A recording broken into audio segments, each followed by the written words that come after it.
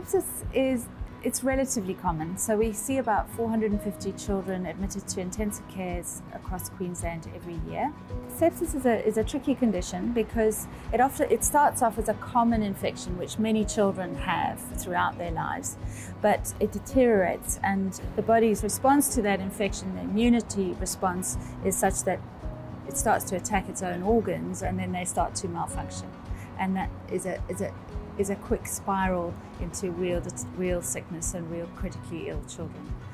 And we need to jump in quickly with therapy to try and turn that around. It can be very quick, so that's often what parents tell you, is that they just can't believe how quickly it's happened. It can be a matter of hours, from a child being relatively well at home, probably taking some fluid, to being in intensive care on a ventilator, literally 4 or 5 hours later. So sepsis is difficult to diagnose in the early stages, and that is the challenge for clinicians. That's where you as a parent are really important, because you know your child best and you know how they've been unwell in the past, and you might think that this illness is a little bit different. It's actually mainly a clinical diagnosis, so you need an experienced doctor or nurse to have a good look at the child, and they pull together a constellation of signs and symptoms, and the symptoms are often of having had a fever, having been unwell with some sort of infection, whether it's a cough, cold, a scratch from a cat, something like that.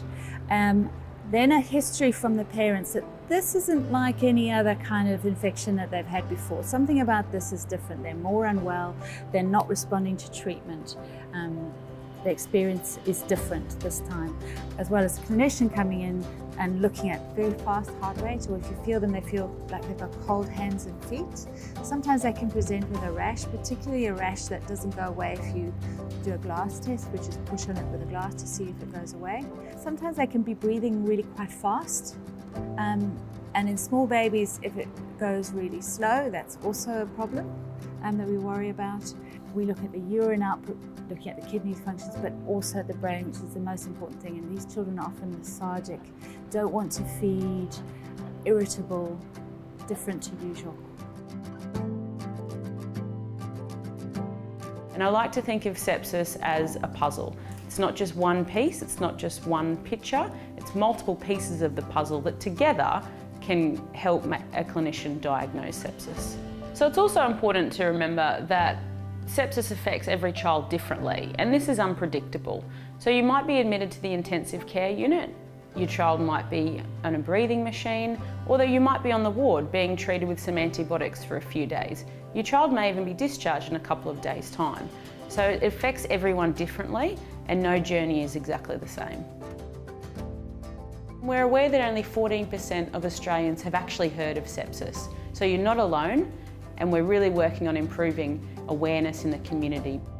So what we do know about paediatric sepsis is early recognition and a quick diagnosis and subsequent early treatment is really important for your child. Here in Queensland, we're leading multiple research studies that's going to impact practice in Queensland, Australia, and also internationally. So you can be reassured that there's many ways that we're looking into recognising and treating your child to deliver the best care here in Queensland.